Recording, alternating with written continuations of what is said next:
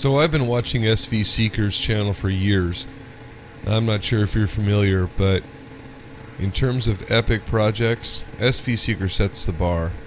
Doug is making an ocean-going vessel in his front yard. He's been doing it for years, complete with jet boat and remote vehicles, and plans to sail the world when he's done. Pretty unbelievable. So I thought it's high time I sent him something. I reached out to him and he said, yeah, sure, I'll take a mug. So that's what I'm going to do. I'll make him a few mugs and send it to him, and I hope he enjoys. So this project started on the CNC and the laser to make the stamps that I'm going to use. And now I'm using the pottery wheel to make a few bodies. And you'll see me make handles and use the stamps and put the whole thing together. And I'll glaze them, and I'll come back to you and we'll take a look.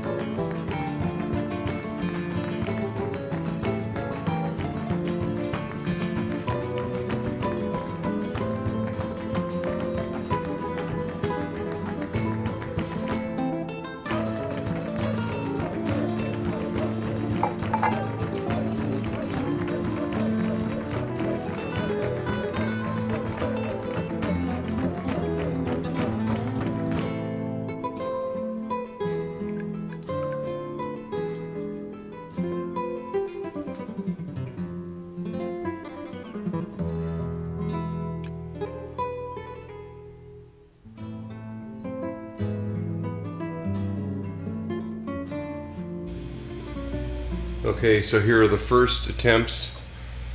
I'll show you what we got. Honestly, not happy with how this came out. I really like this logo, but it washed out more than I was happy with. I thought I was going to find this buckle to be a little too thick too. It does add some weight to the piece. When we do it again, I'd like to make this thinner. And I'm not 100% on the blue on the rim, honestly. Here's the other one. Same problem.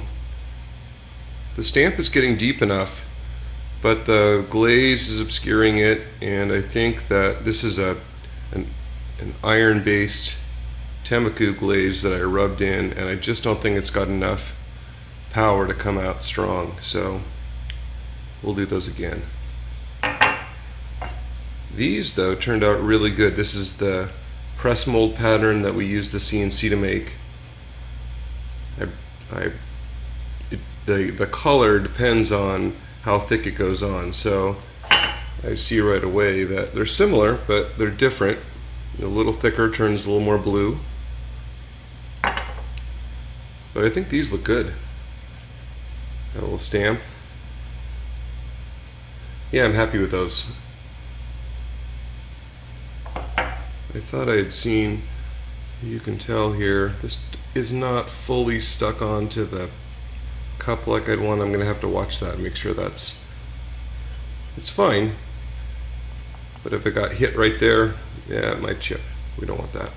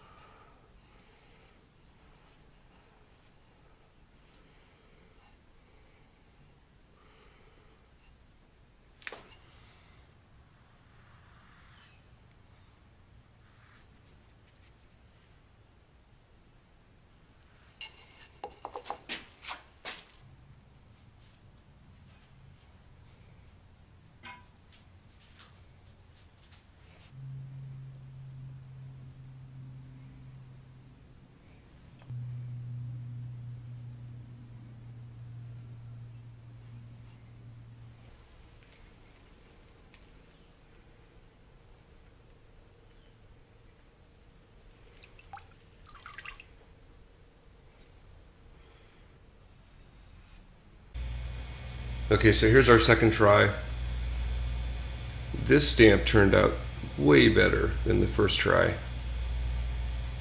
This time I used a mason stain, like a 10% mason stain by dry weight into a clear glaze. Made sure it didn't get rubbed out, and I think what mattered most was putting the cover glaze is not this white, it's a Celadon, so it's kind of clear. It shows through. When it builds up, it does turn a little brown, but I think the effect is nice. I like that. It turned out really good. I only made one of those, but oof. But I made a few more of these. I think they turned out really good. They're all stuck down. A little bit more blue. I must obviously put a thicker coat on when I did these.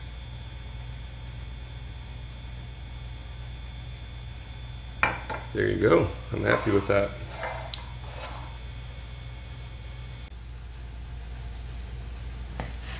I did want to point out something that I learned on this project, or I think I'd learned before and I relearned, but my hope on this stamp was that I could apply it directly to the mug once it was leather hard or a little softer than leather hard, and get the stamp right into the mug. No belt buckle. But it is really, really hard to get a consistent stamp that long rolling around the front of this thing and to have it all come out perfect. And you only get one shot. If you miss stamp or a little detail doesn't get picked up, you cannot go back and do it a second time. because it's going to be an obvious double stamp. You have to scrap the piece. So it makes a lot more sense on an intricate stamp like this to make some sort of an attachment, and you can make several, and if they don't work you can make more until you get it stamped right, and then you apply that to your piece. So that's my thoughts on big stamps. So in total, these are all keepers, and I think I'm going to send Doug these two. So that'll do it. We'll get those in the mail. Hope he likes them. It's pretty cool.